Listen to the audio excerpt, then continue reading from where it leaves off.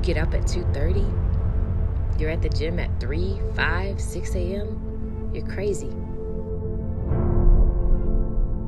That's what they tell me. The bottom line is I'm right where I'm supposed to be.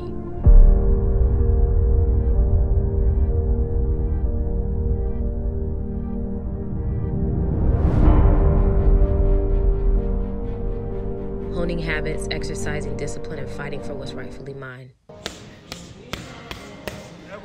There we go. In 40 days, I'll be 40. And while I'm nowhere near where I want to be, I'm much further than where I was. When I was 34, I lost my dad. Diabetes and heart disease.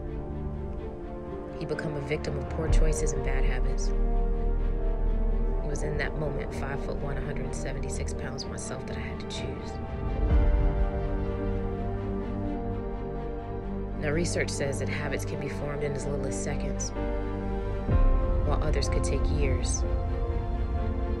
The reality is that the pace at which we form new habits is largely fueled by the intensity of the emotion that is attached to the decision to change. Resolving to lose weight may not hold as much as being told you're about to die. Me, I've decided.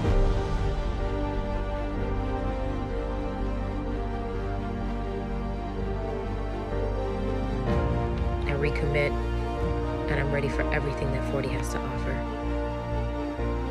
I dare you to set a small goal. Be specific. Assess the barriers to achieving it. Get an accountability team and go. Never give up. Be focused. Get up.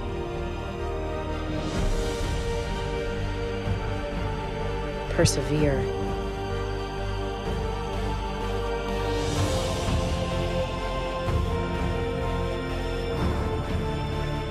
My countdown to 40 starts now. Join me in forming your own habits, practicing discipline. Ask yourself, what are you fighting for?